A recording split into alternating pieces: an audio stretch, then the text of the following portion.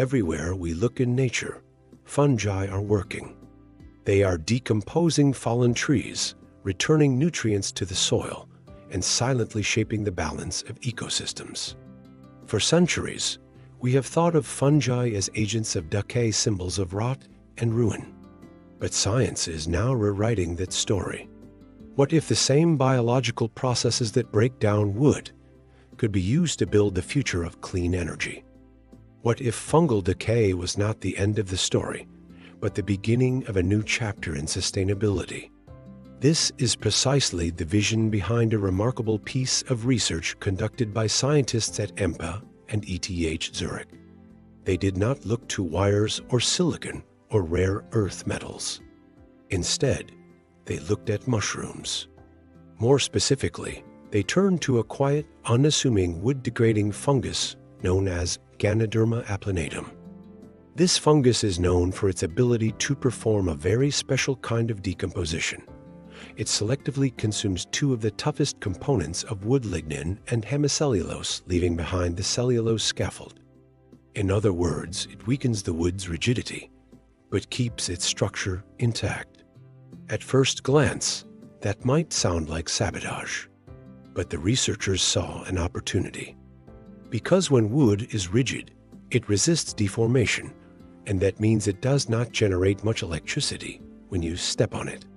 But if you could make the wood soft and compressible, just enough to flex under a footstep, you could amplify its natural piezoelectric properties, the ability to convert mechanical stress into an electric charge.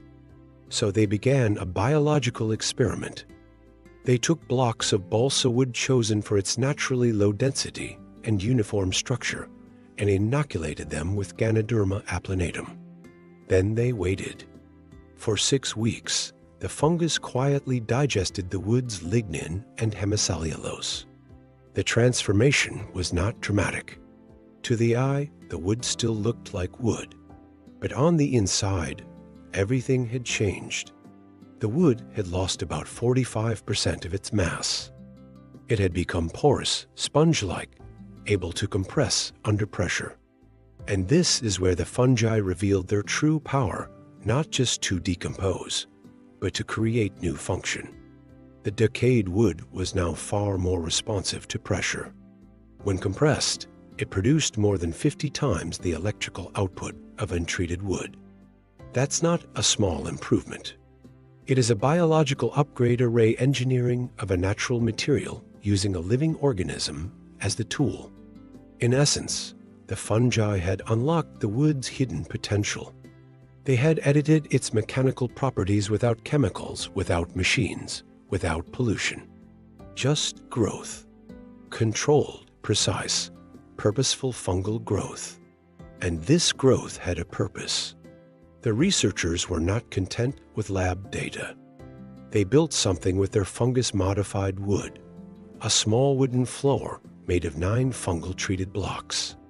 When someone stepped on the floor, the pressure caused the wood to flex, and in that flexing, it generated enough electricity to light an LED.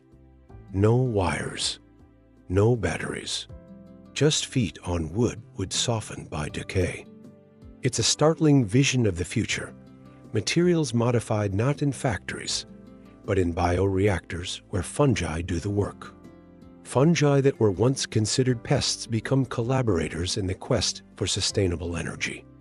The process itself is as elegant as it is radical. The fungal treatment is self-limiting and targeted. It doesn't require any synthetic additives. It doesn't produce toxic waste. It simply uses time, biology, and a deep understanding of the symbiosis between organisms and materials.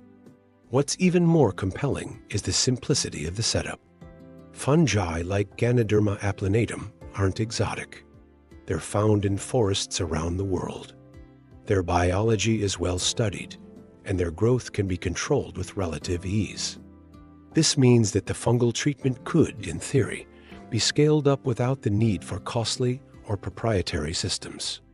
Imagine wood products being grown in fungal chambers to achieve new mechanical and electrical properties: furniture, flooring, or even walls that not only support your body, but but support the grid. The implications stretch far beyond this single prototype. The approach of using fungi to modify materials is part of a growing movement called biofabrication. It's about moving away from petrochemicals and harsh industrial processes, and instead using life itself, cells, enzymes, and microbes to build. In this case, the fungus doesn't just degrade, it refines. It engineers. But make no mistake, this is engineering on a microscopic scale. The fungi aren't just eating, they're sculpting. They're opening up pores, reducing stiffness, making the wood more flexible, but not destroying it. That level of control is what makes this research so revolutionary. It's not just about letting nature take over. It's about understanding nature well enough to guide it to use biological decay as a design tool. It also changes our perception of fungi.